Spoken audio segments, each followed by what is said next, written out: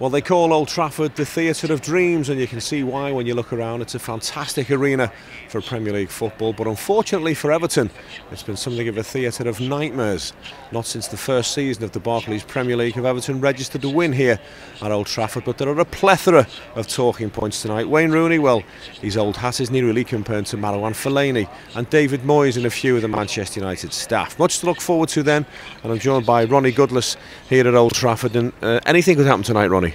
I really fancy us, Darren. I think you mentioned a long time ago where we used to win regularly, you know, in the 70s and 80s, but obviously recently not the best of times. I was actually here when we beat them 3-0, but I think it's the best chance we really have got. I think Roberto Martinez has come in. We know about Moisey, a lot of comments about him, and sometimes when we came in I just thought it was a little bit negative, but I think under Roberto I think we'll come here positive. We're in great form. We've got a threat up front. You've got Lukaku, you know, with Morales plays tonight, in really good form. I think the back four have done excellent. Tim Howard's back to his best. So, you know, for me, there's no fear. You know, as long as we go out and have a go, I think Evertonians will appreciate that.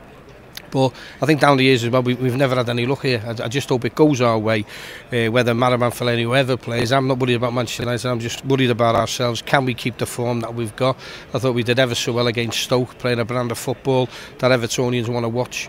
We've got a good result, 4-0, clean sheet. Why should we come here with fear? So hopefully tonight we will get the luck, which I don't think we have recently anyway. And I'm really, you know, looking forward to it, and I'm confident we'll get a result.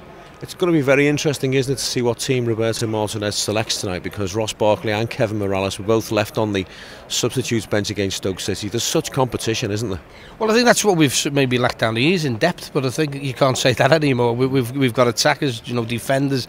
Everyone doesn't know whether they're going to be in the side then next week, and managers love that. You know, there's a competition for places, and whether it's Ross Barkley, you know, Morales sitting on the bench, or Leon Osman or Delafeu or whoever, they know that if they get the chance, you've got to take it. If you come on a sub, you've got to try and perform straight away, and that's all a manager can ask for. And I think the way we're going now, we're on another run, you know, another beaten run. We know we've got the next two games are going to be hard for anybody at any stage of the season. But I just think again, if we can rise to it and come here, I just think again we've got a really good chance, and the best chance for years we really have of winning. And Man United will know they've been in a game. I mean, it's okay saying about us coming here maybe a little bit apprehensive on what's going on. That Man United dressing room, we'll be saying the same. This fella Lukaku, Morales, you know, what a good defensive side they've got, and Jagielka, Distan. And although Baines will be out, Oviedo come in, and you know, I think if you said it was Baines too, nobody would have said any different. Scored a fabulous goal, laid it on, and I thought he did ever so well. So I think we'll come here, a lot of confidence, but Man United will have to worry about us as well. Well, let's hope so, and maybe finally Old Trafford can once again for Evertonians become the Theatre of Dreams.